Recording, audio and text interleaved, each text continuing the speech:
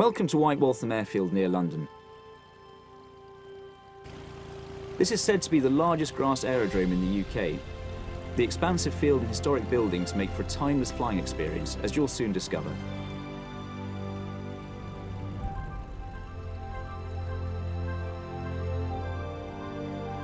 And the Piper Cub is the quintessential general aviation aircraft. I always tell my students, flying a Cub is real flying. Pilots have been learning to fly in Cubs at White Waltham since before the Second World War.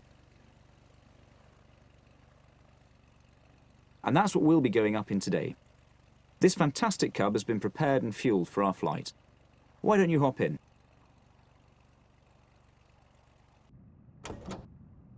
Let's get the engine started. First, I'll turn on the battery. Now, there are only two bits of information you'll need from the instruments during this lesson.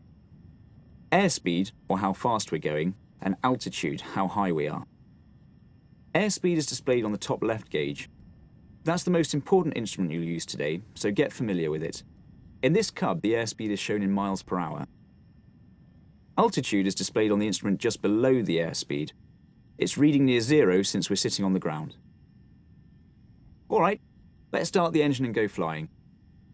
Here we go. Clear prop!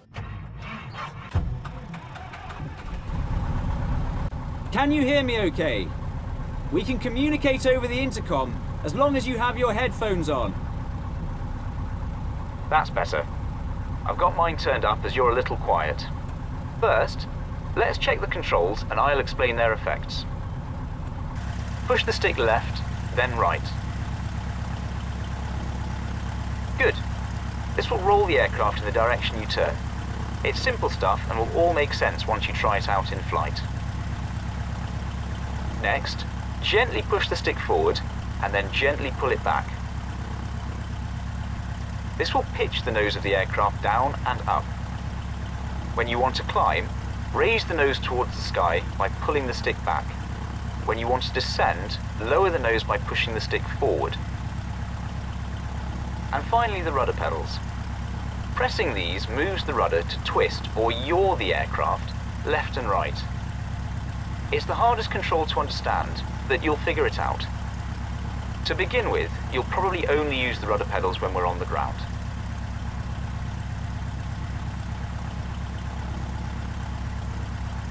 Pushing the rudder pedals will also move the tail wheel, and that's how you steer on the ground. Left rudder will turn us left, right rudder will turn us to the right.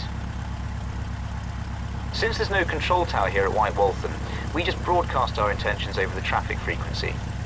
That way any other aircraft nearby will hear us, know where we are and where we're going.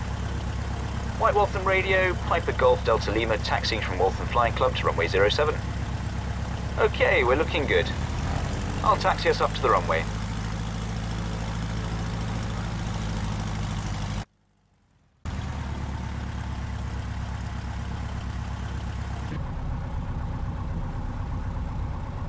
We'll perform a normal takeoff and climb to 1,000 feet. I know this is all new to you, so I'll talk you through it. Now let's test the engine by performing a run-up. We always do this to reveal any problems before we leave the ground. I'll hold the brakes to stop us from moving. Gently move the throttle control all the way forward.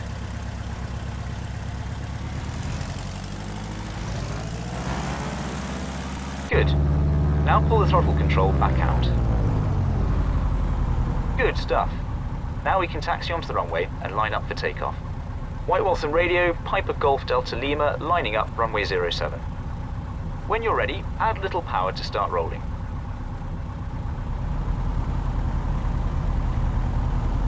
Turn right onto the runway and line up so the nose is pointed straight down the white dashed centre line.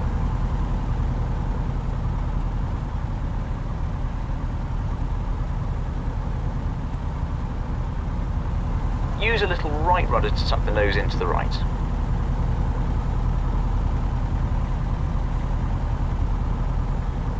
Use the rudder to keep the nose pointed straight down the runway and get ready.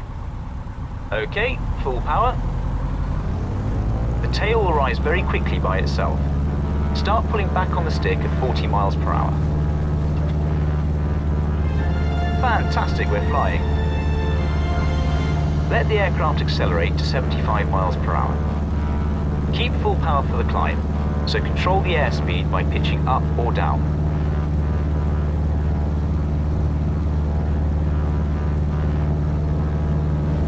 Good.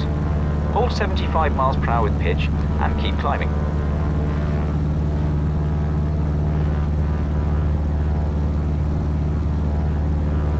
"75 miles per hour is the Cub's best rate of climb speed. That means we'll get to altitude as fast as possible flying at 75.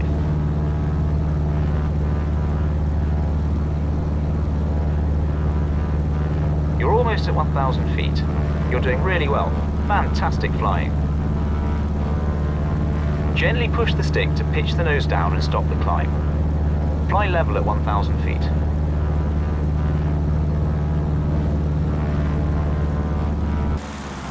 Great! Our takeoff and transition to cruise is complete. Well done.